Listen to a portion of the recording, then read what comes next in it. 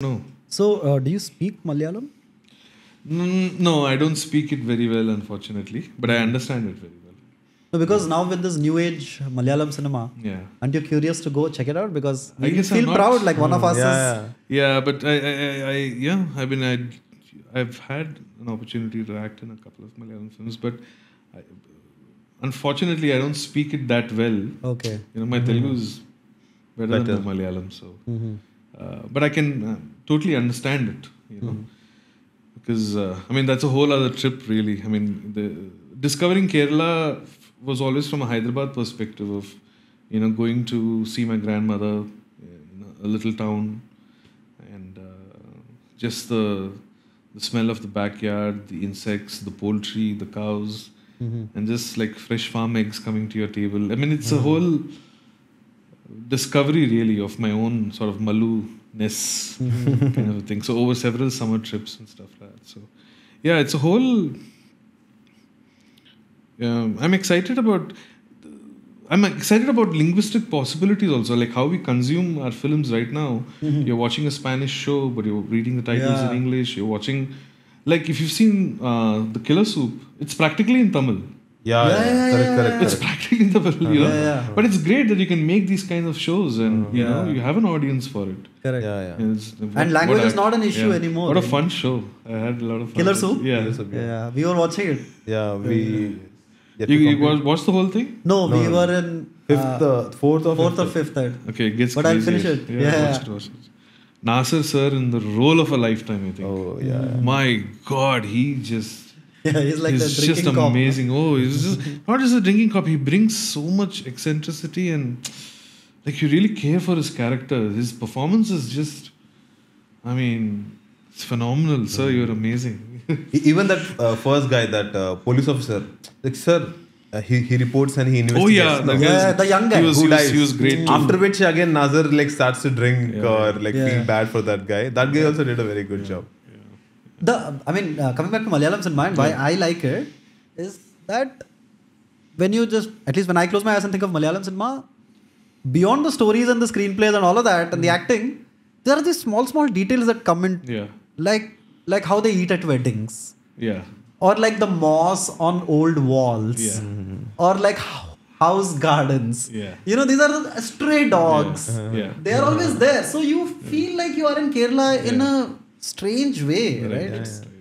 Like the last 3-4 years, we have just actually him more than me. I think the lockdown brought Malayalam cinema closer than ever to audiences all over India, which is a wonderful thing. And all stories happen in Kerala only. Like barely they go to Bangalore or Kuncham. Goa sometimes they go. But not everything is like inside the state. True. And so if you can tell a story so nicely. And for us as outsiders, right, because we don't know many of the actors, it is again like a VHS thing, right? You don't know what you're in for. Because sometimes I'll see a movie, I'll see the cast, I'm like, oh, he was in a comedy, so it'll be a comedy. But you find out it's some weirdly dark story. And sometimes you think it's a dark story, but there is humor.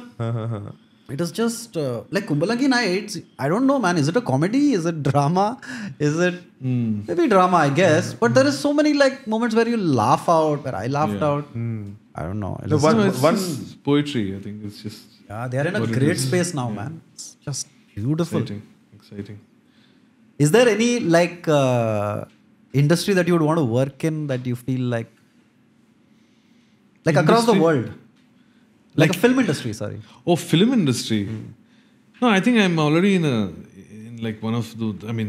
The Indian film industry is just such a thriving kind of a place right now. For me at least, this is an exciting time for filmmakers here. Our films are reaching across shows, across boundaries. I want to try and make those kind of movies here. So it's like any director, who doesn't fancy making a Hollywood film one day or but it is. Because I grew up on a lot of American cinema, discovered on VHS, so there's who would you cast if you're making Hollywood? Oh, if I was making it would all depend on the story, I guess.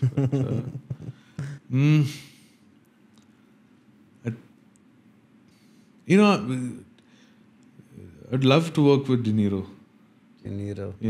One of the films I keep coming back to is De Niro and Pacino in Heat.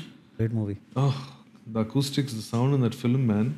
Have you ever heard bullets coming out of a gun accurately, the acoustics, in what would be an empty... They emptied out that sidewalk, they emptied out those roads, and they filled those original guns with fake bullets, but with enough volume so that it would seem like an authentic machine gun shootout. Those bullets feel really real, and that's Michael Mann, man. He's doing some magic with the sound. Oh, I was talking about De Niro, I went off to sound. But yes, working with Mr. De Niro will be something to... What about Tom Hanks? How do you feel about? Oh yeah, he's great. He's been so influential in my life, man. Yeah? Big was his movie. Big it's just about. I mean, I can spoil it. It's part of pop culture right now. It's about a little kid who magically grows up to be a young man. Like Nani. Yeah, like the movie Nani. Yeah, Mahesh the Babu's movie Nani. kind of. Yeah. But this came out in '88. Yeah. No, this is a rip-off of that. Yeah. So just that boy adventure, you know, of what it meant to be an adult, and I kind of saw it at that kind of a time. You know, so. What about like the Back to the Future movies? Oh my God, yeah! How much I love. Because we Robert watched them Zemeckis. during the pandemic, and I was like, "What an amazing movie!" I literally watched, because all the Hollywood releases wouldn't come at the same time, right? You'd have to wait for a whole year. So I saw part 1 and the yearning for part 2, because it's the end of the film says to be continued. Okay. In those flaming Inferno, those Hot Wheels car, the fire that comes on the tarmac whenever the car goes, in that kind of animation, it says to be continued. So you know that it's Back to the Future Part 2 is going to come. You have to wait a whole year for that tape to come. Yeah. Yeah. I watched 2 actually. It's actually nice. The sequel is decent. I haven't watched 3 though. But I realized like how many time travel tropes come from that movie. Yeah.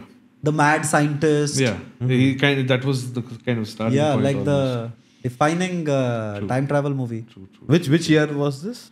I don't This know, would be 80s? 86, 87 maybe. Oh. Yeah, late 80s. Robert Zemeckis. Zemeckis, yeah. Forrest Gump. He directed it back. Yeah. Oh. Steven Spielberg produced it. So then after that, Forrest Gump came. I think he made some more Forrest movies. Gump was much later, so he made those 3 Back to the Future films, and after that, he's always been a very pioneering filmmaker. He's one of the first people to use VFX and all. No? VFX at a very high level. With He made that where Bugs Bunny is a... Who Framed Roger Rabbit? Yeah, that's also his.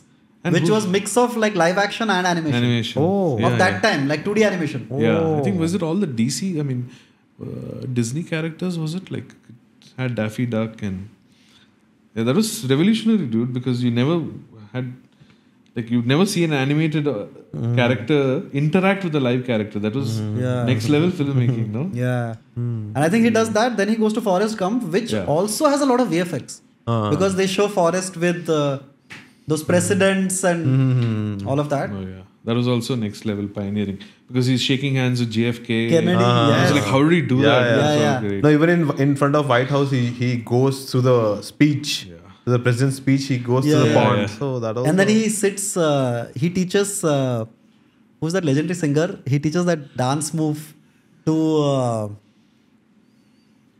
who's that? The manly voice singer, Elvis Presley. He teaches the move to Elvis Presley. Yeah. Did you watch Lal Singh Chaddha? I did. I must say that I haven't seen the film at a stretch. I've caught bits and portions of it. And see, pop culture was, Forrest Gump was reflecting some defining cultural movements in American history. You know, the whole Woodstock and post-Vietnam sort of an era. So, if Lal Singh Chaddha was to be made in Hindi, it should perhaps have reflected that even more. I haven't seen the entire film, but I'm thinking... but they played it a little safe. Okay. You know, like some parts were mentioned, but you can see, obviously it's a more turbulent time. Right. But, you know, it's a strange experience because I watched it twice. I first watched it in the theater. Okay. And I didn't appreciate the whole, like... Okay. You know? I don't want to be offensive, but whatever. Like his interpretation of somebody with learning disabilities. Sure. But then once he ages and he's got the beard, just something changes. And by the end, I was like quite moved by the movie. Really? Yeah. Oh, okay. Because like, you know, my favorite scenes in Forrest Gump are when Tom Hanks sees the sun. Yeah. And he asks like, is he also smart? Basically, he's asking. Yes. That Amir Khan kills in Lal Singh Chaddha. Really? Kills, I'm telling you. And I was till then disconnected because I couldn't take the big eyes, and I thought that was a little